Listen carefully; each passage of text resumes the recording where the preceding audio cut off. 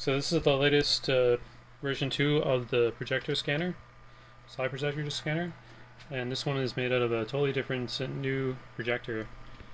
New electronics, a lot of things are changed, so let's see if I can put this in here.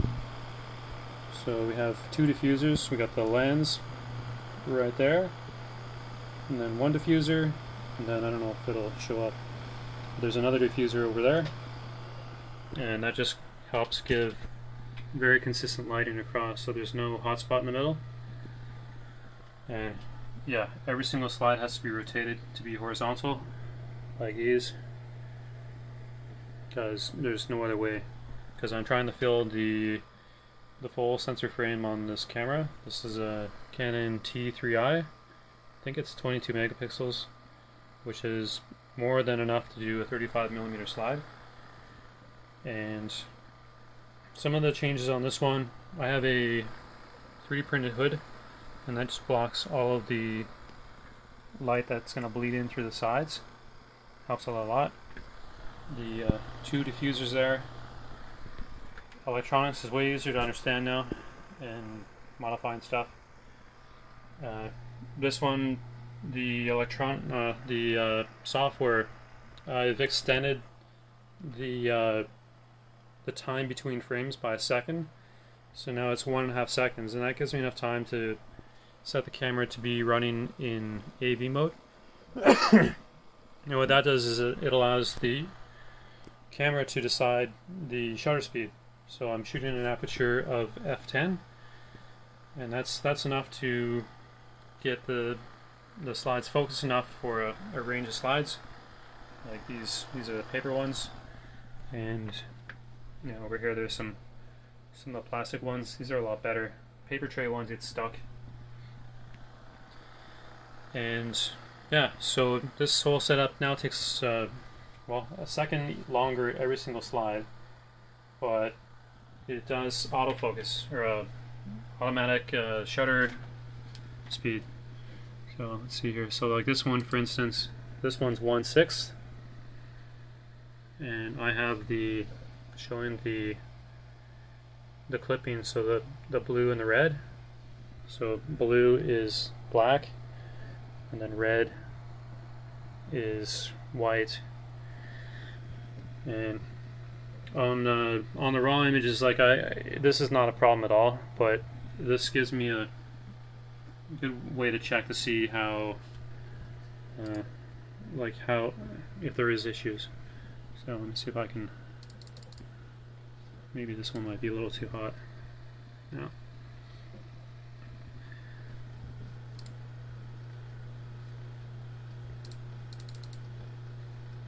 This one is really white.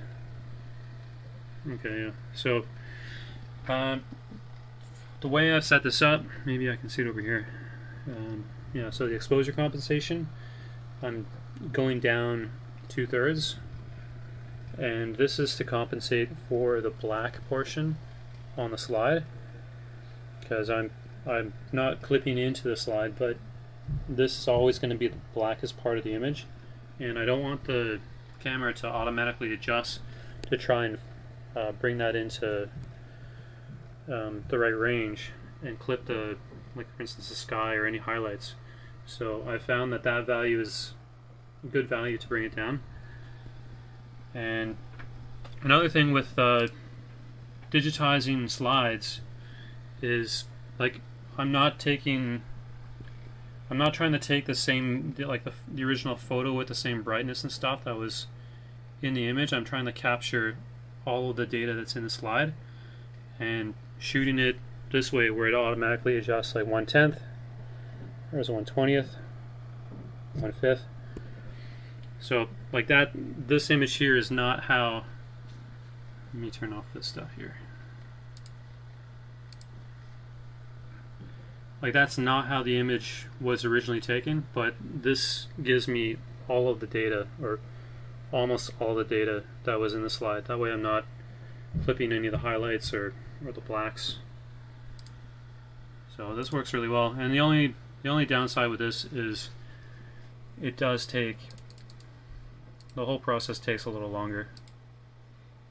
So in order to focus and align a slide up, what I do is go over here and go to single mode, and that'll load in one. And then I can go to the live view, and then in here I can do things such as autofocus, well, turn on focus, and then go back in here, hit autofocus, and that'll focus the slide. And I can go back to manual because manual's a lot faster. Autofocusing is too slow for trying to do it for every single individual slide. And this one's lined up pretty good, so I'm not even gonna adjust any of that stuff. But if I were to, I would be using this to rotate and raise the top, and then I can shift it to the side, and then I can also shift it forward along that track there. So once I'm happy with that, I'll close this one, and because it's already loaded, I'll just capture that one photo,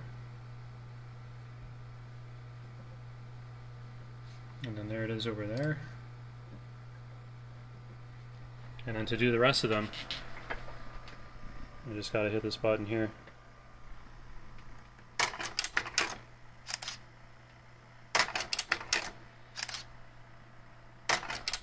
So this bunch might even get stuck because they're well-used slides the tray's on.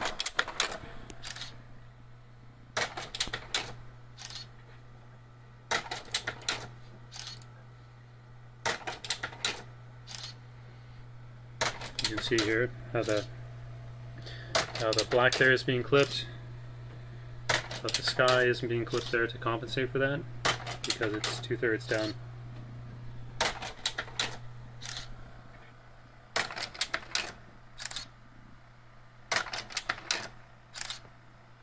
This light here, this LED, this tells me I'm supposed to be taking an image. So in case the camera is not triggering the image or getting triggered from the projector, I can know there's a bug. Alright, so it's done all those.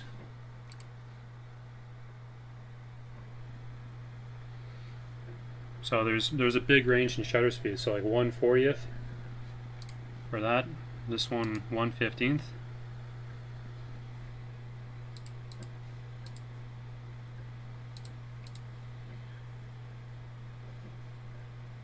So yeah, this definitely, if you're doing this kind of stuff, you gotta shoot it in automatic shutter mode, because there's no way you're gonna be wanting to manually do it for this, especially if you're doing a large collection like mine. This new projector has gone through probably 12,000 slides in a few days, and I gotta redo the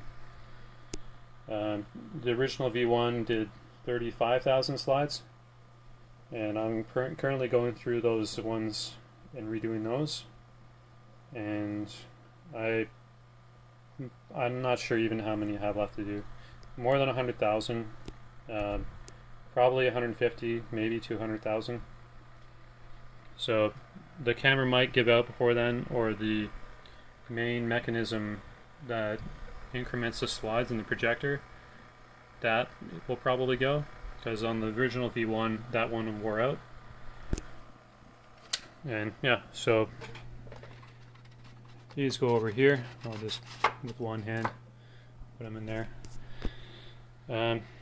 Yeah, when I'm shooting all this stuff, like here's a carousel, I have to take everything out and flip it over, because otherwise everything's going to be mirrored. So that's kind of a pain, but has to be done. These two big chunks of train track here, these just help the vibration. So right now there's like very little vibration. I don't know how much these things weigh, probably 10 pounds, 15 pounds each. And yeah, because of this, there is a motor in here that you hear spinning, and that is Let's see if I can get the camera in here.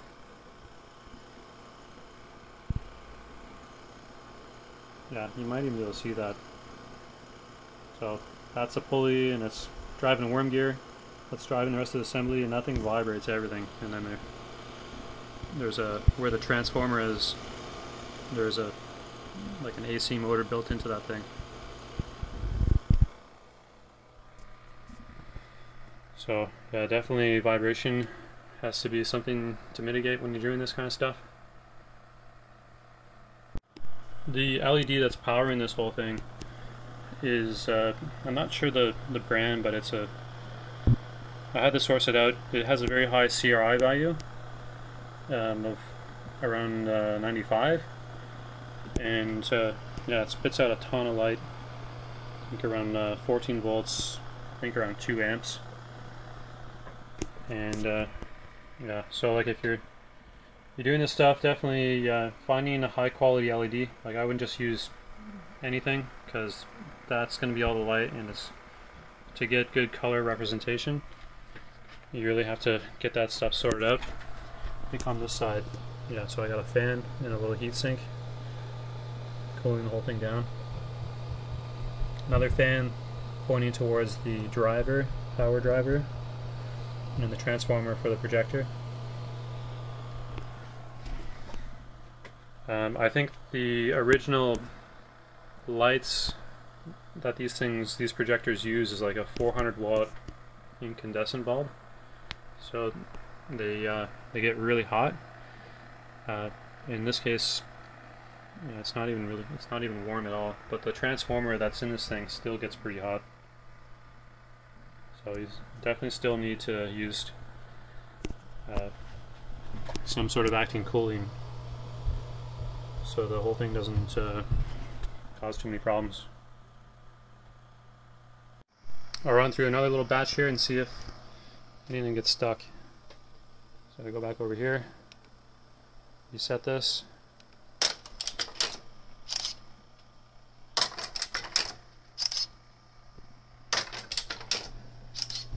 And they're getting loaded in.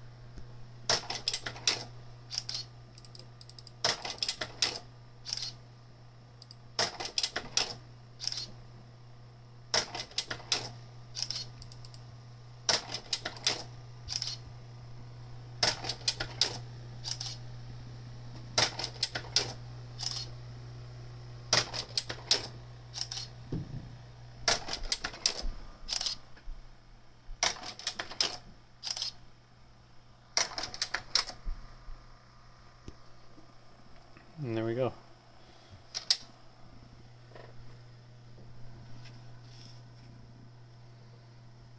See if I can do this one hand.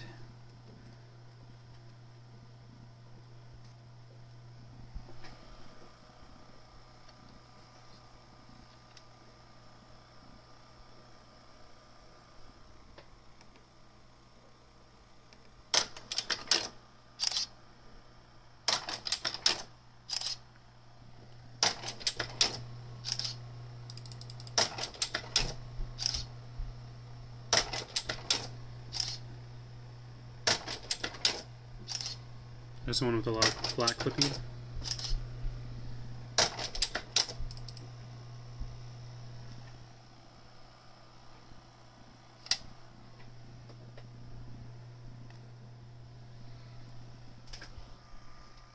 Yeah, so that's the version 2 of this whole thing. So far, so good. And I just have to get through this collection and then probably find a new home for this thing. Alright, that's all for this video. See you next time.